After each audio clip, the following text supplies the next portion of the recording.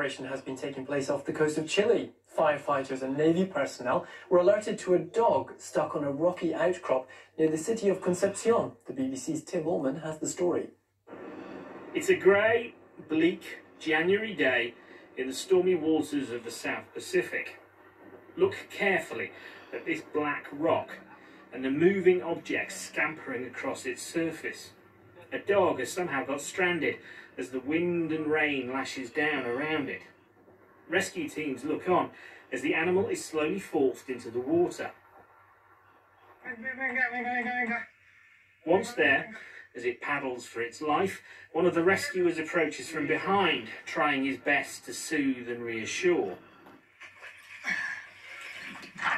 Finally, he's able to grab hold of the dog and, eventually, it's pulled up into one of the boats. Mission accomplished, although it wasn't entirely straightforward. The rescue was a little complicated due to the rocks, because of the steepness, but thank God we could do it successfully. Once back on dry land, the dog, a she by the way, was taken to a Navy base and given a little TLC. Who she belonged to and how she got out on her own remains a mystery, but she will now be put up for adoption. Her new home will hopefully be a little more hospitable and a lot less damp. Tim